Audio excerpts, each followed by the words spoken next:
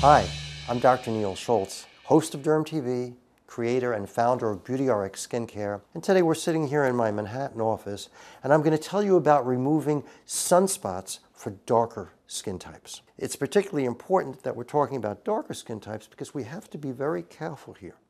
Because when we're removing sunspots, and by the way, sunspots are the same thing as age spots or liver spots, but when we're removing them, we want to make sure we don't affect the area around them, because with darker skin types, we might wind up taking out some of their darker normal pigment, and then we're going to have a halo around what used to be a sunspot, and that would look kind of silly.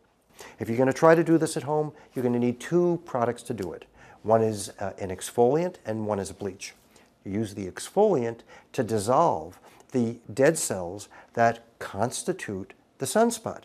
The sunspot actually is a little bit thicker, the skin, and that thickness is really dead cells. This is a 10% lotion, and you put a very small amount on your hand. From that spot on your hand, you take the tiniest bit and touch it to the spot on your face, being careful to confine it just to the spot. You're going to do that twice a day. After you do that, you let your glycolic exfoliant dry, and then you need to take a bleach to slow down the pigment that's contributing to the extra brown color that's causing the sun, age, or liver spot. And when you use your bleach, again, you're not going to put it directly on your face because it wouldn't be accurate enough. You have to be kind of precise here. You've got to take your time.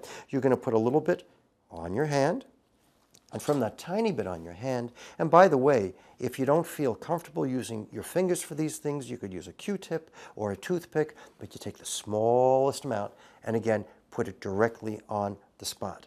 Now, most people who have these spots, they have more than one or two, so it's going to take some time to do this. But if you're careful, and if you stay with the process for a couple of weeks, you'll see a significant lightening in your sunspots. Now, what happens if, number one, you don't have the patience to do this? Or number two, you've done this for a couple of weeks and they're not getting lighter. What else can you do? You go to see your dermatologist. And your dermatologist will use a laser that will destroy the extra dark area in the sunspot. Good news, no needles, no cutting, no blood, and almost, and I mean this, no pain. The lasers that do this are virtually painless. The area will turn black and blue for 5, 6, 7 days, and then when you're washing your face, the black and blue spot falls off, and voila, the dark spot, the sunspot, is gone.